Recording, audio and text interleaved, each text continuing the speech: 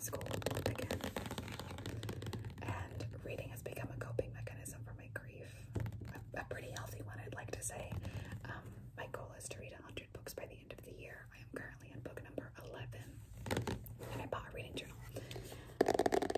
This is by a Clockwork Reader. That's her channel name. A Clockwork Reader. She made this journal. She sells it on Amazon. I bought it. It's wonderful. It's got like 100 book entries, which is perfect for my reading goal. And she has space for like planning your reading, like habits, your reading goals. And like this is my TBR list. So these are all the books that I have read. This is the date where I finished them, and these are the books that I'm going to read. I'm currently on Aristotle and Dante, the sequel. But yeah, this is what a book entry looks like. It's a beautiful, beautiful journal. So shout out to Clockwork Reader for that. Oh, I'm sorry.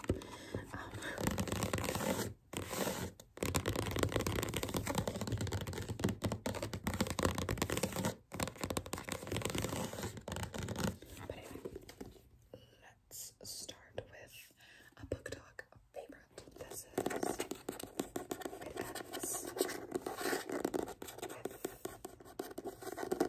Us by Colleen Hoover. A very polarizing author, I'd like to say, because a lot of people love her, a lot of people just hate her writing.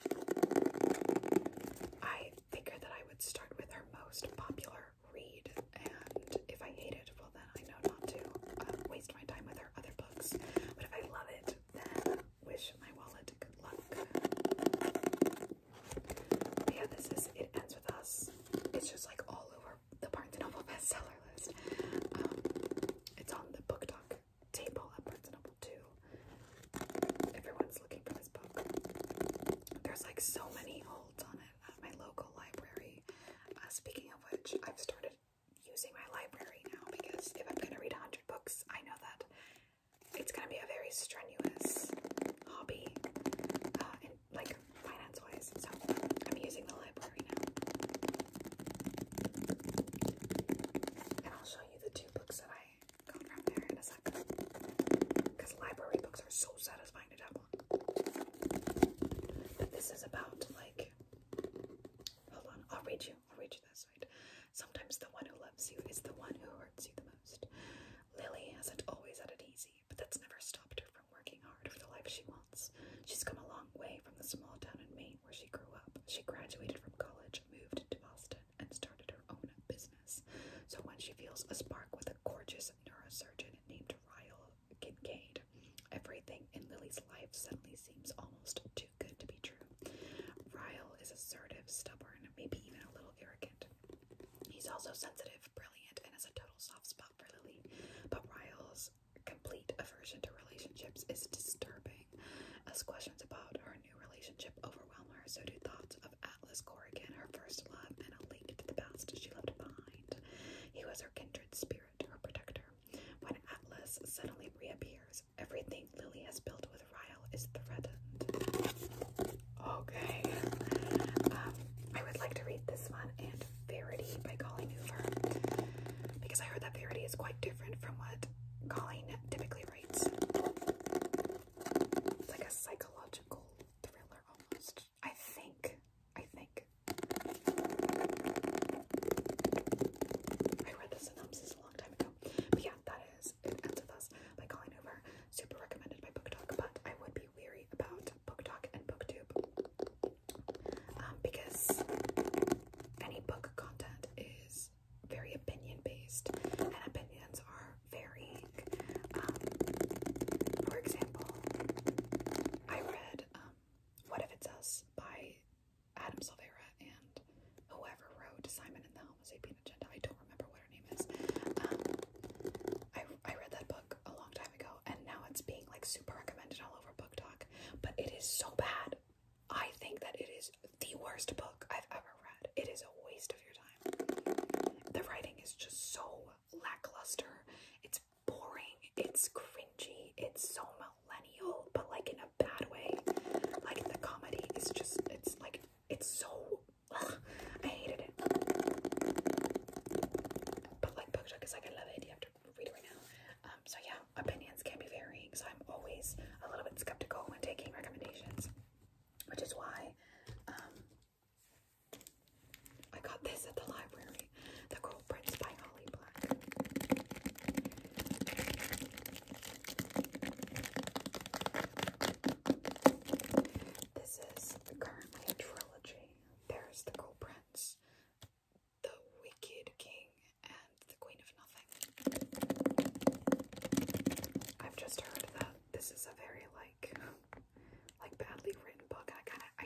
understand what they're talking about when they say that. I haven't read this yet, but because I don't want to waste my money on 3 books that I might hate, I decided to buy it. I mean, check it out at the library.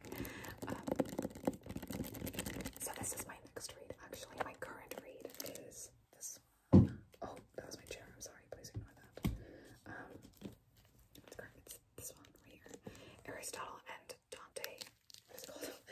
Dive into the waters of the world. Long title. I'm like 200 something pages in, and I don't like it as much as the first one. The first one was so good, but the second one, it's like everybody talks the same. Benjamin is trying to be so poetic, but it just comes off as super cringy the way that he's writing it, because the character is just kind of like reverting to all of the old characteristics that he had in the first book that he grew out of, but now he's just back on that like self-pitying thing, and he's starting to really annoy me. Also, like all of the situations that happen in this book are so false. Like, that is not real life. The dialogue is not real life. Like, you're telling me high school kids talk like they're freaking like that they're like Shakespeare. Like, no, that's not a normal thing. And the first book didn't do that, but somehow the second book is just I hate it. Anyway, those are my library reads. I'm actually gonna put them over here so they don't take up that much space. But yeah, just be a little bit skeptical when hearing an opinion from any BookTok creator or BookTube creator, any creator at all. You just never know. It's not that they're wrong, it's just that maybe it's not up your alley. But I do take the advice and the recommendations of a BookTube creator called Emmy. That's her channel name. She is a classic literature major, I think. Actually, don't quote me on that, I really don't know. But she has just read everything, and she has such insightful opinions about her the books that she reads. She doesn't typically like any contemporary fantasy books. Like, I always see her recommending classical literature or nonfiction or books that I just would never pick up at Barnes & Noble. But she said that she really liked this series. And because I love the way that she talks and reviews books, it makes me trust her so much, and I trusted her enough to buy the entire trilogy of Nevernight. Nevernight by J. Kristoff. I don't know anything about this series, I'll be honest. I literally heard her say, like, this is one of my top books of 2020, and I was like, there's no way, like, I will buy this.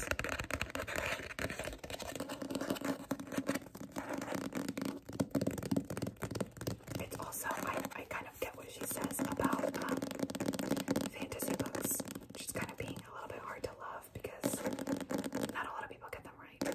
I think that we do. Like, fantasy books are just really hit or miss in general. But I will trust Emmy with my life. So I bought the entire trilogy. This is book 1. Book one. And then this is book. I'm sorry.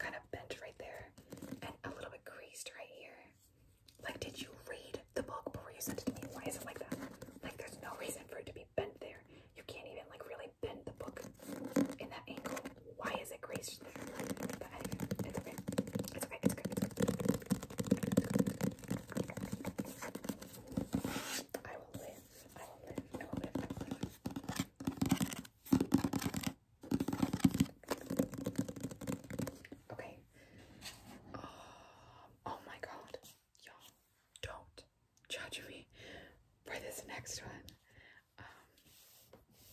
Okay, actually, you can judge me a little bit. I judge myself a little bit too. I have the full quartet, I guess that's what you'd call it, of Twilight. All 4 books, baby.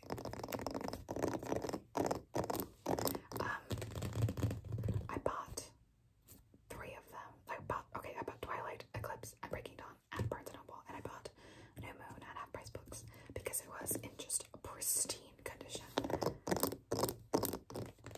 And the reason that I normally wouldn't buy, I know that these books are bad, okay, and I normally wouldn't buy books that I know are bad, all in one go. But in a few weeks, I think, Stephanie Meyers is releasing new covers for the Twilight books, and these are like old, and I like them, and I don't really like the new style of book that's coming. So I was like, I gotta get my hands on this so that they're not mismatched, and I did that. I bought the last 2 a few days ago, and I know that the books are bad, but I am reading them for the culture. Okay, I am reading them for the culture.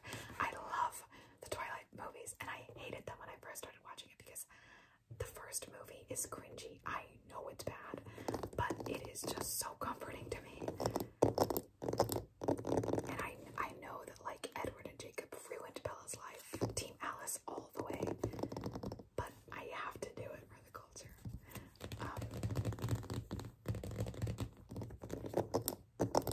So yeah, I have, you can't really see it. Twilight is right there, and then it's a New Moon, Eclipse, Breaking Dawn. That's the order.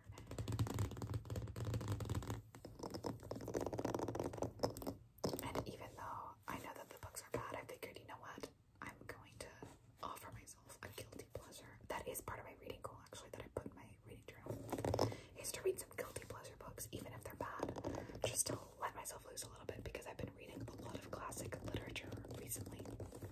And so it's kind of hard to wrap my head around. For example, The Picture of Dorian Gray, it was really hard for me to read, but I still did it. I read Maurice by E.M. Forster, which is probably one of my favorite books of all time now. It was written in the 1913, finished in 1914. And it's like a dark academia classic lit book about like a gay Englishman, and it talks, it's so good. Just read that book. But it was, again, the language was a little bit difficult to read, as expected. So guilty pleasure books are there for my brain to relax, for me to not have to work so hard to understand things. Twilight is a perfect example of a guilty pleasure book. So moving on. Where am I gonna put this? There's so many. Okay.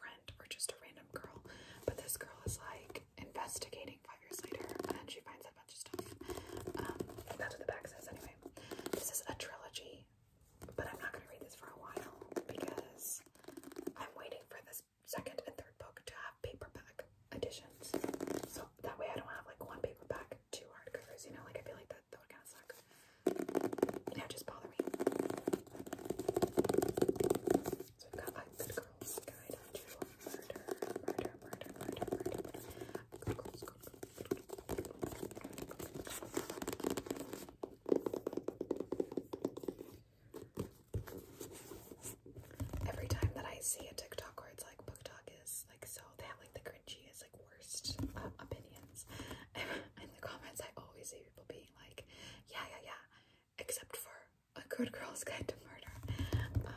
So I feel like that's really telling of how good that book that will be. Hopefully, I like it. Because I hate hating books. I'm not the type of person that DNFs anything. I do not DNF books. So I'm really betting on the fact that I will like what I read. This is Under the Whispering Door. Under the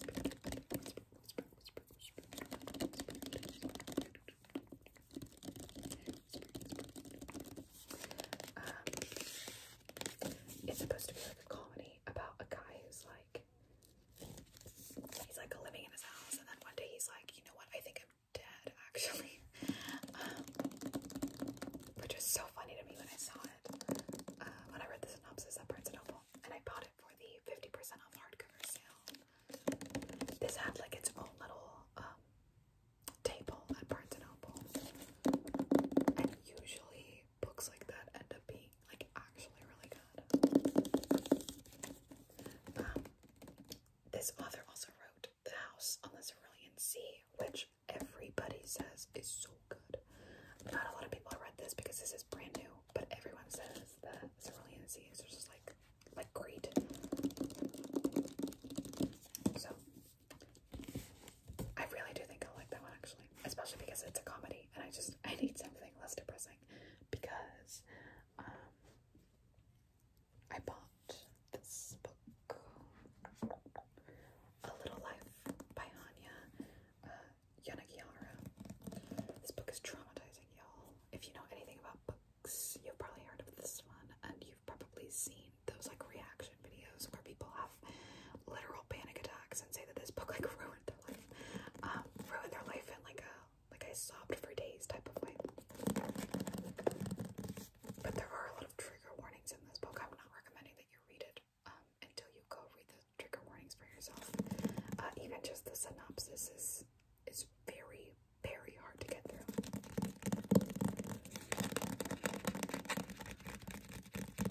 But I've heard that this book, despite being traumatizing, was also good, and I do want to explore books for myself, even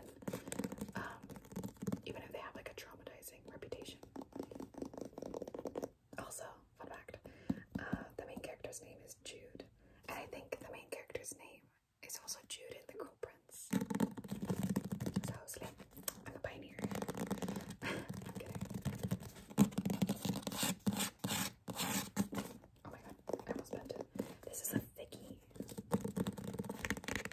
I'm reading this very, very soon, but I've already told my friends, like, if you see me reading this book, take it easy on me, because I will not be okay.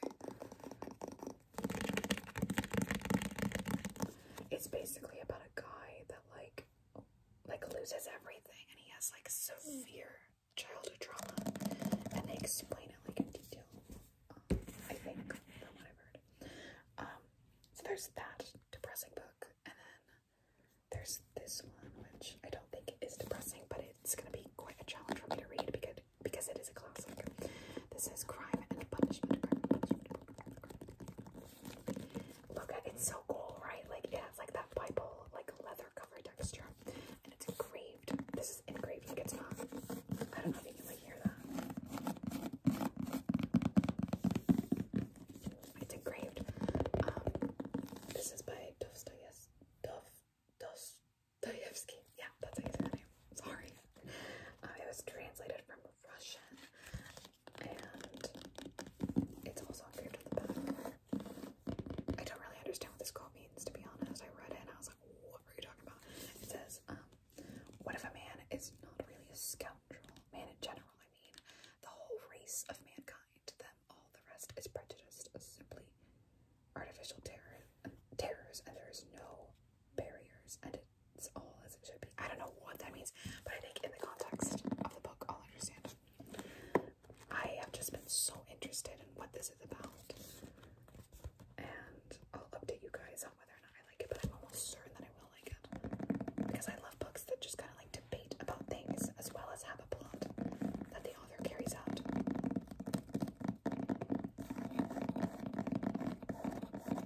I love books with a lot of philosophy, just in general. But yeah, there's that one. Really cool. Let's see. I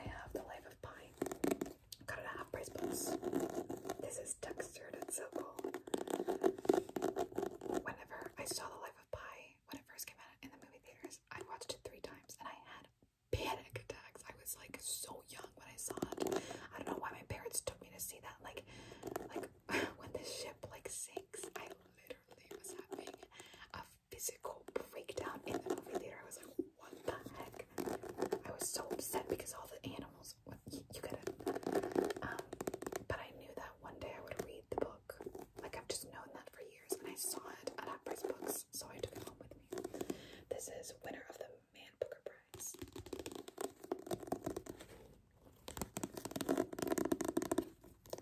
But it says, like, the main character's name is Pi. It says, like, when Pi is 16, his family and their zoo animals immigrate from India to North America aboard a Japanese cargo ship. Alas, the ship sinks, and Pi himself finds himself in a lifeboat. His only companions, a hyena, an orangutan, a wounded zebra, and a 450-pound Bengal tiger. That's what it's about. I think everybody ever has seen the movie at least, because it was a huge hit.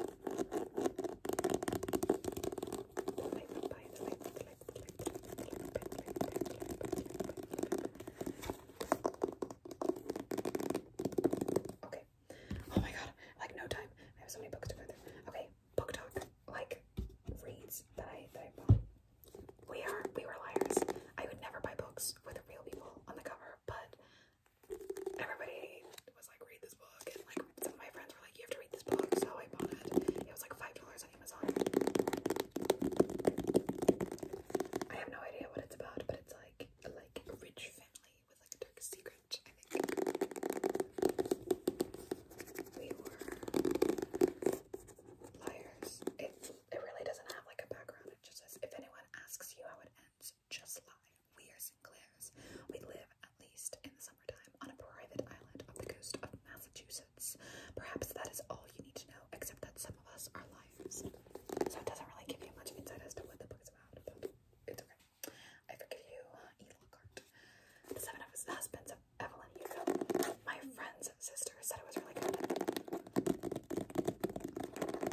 And this is another one of those books where like people are like, all of the book talk recs are so bad, except for this one.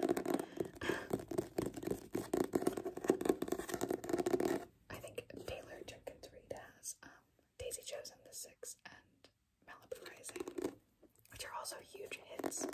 But I wanted to start off with their bestseller. Taylor is a woman, I believe. Yeah. Okay. This one it's very hard to get your hands on. Most libraries don't have this one, and in Barnes & Noble they don't have it either. You have to order it online, and they will print it based on how many orders they have. But this is Punk 57. We are perfect together until we met. Okay, by Penelope Douglas. It's supposed to be a spicy read, so don't read it if you're a child. I think this is one of those books that are like bad, but people read them because they're spicy. But I've seen TikTok just rave about this, and I did see a couple booktubers be like, yeah, it's like worth the read. It's got such a vibe to it, so okay.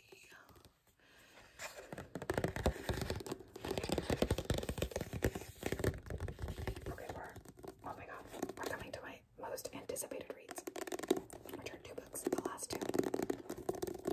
So this is Punk 57. And then these 2 books were my latest buys when I went with a friend of mine. She loves to read books, but she almost never reads YA. And so whenever she reads a book, it's like very well written. Even if she doesn't like it, I always find that her book recs are like super mature. So this is her book rec. It's Tender is the Plot. It is an extremely interesting plot. When she was telling me about it, I was like, girl, what? It's basically it takes place in a world where all of the meat that we eat has like a disease or something, and so like humans can't eat it. So instead, people have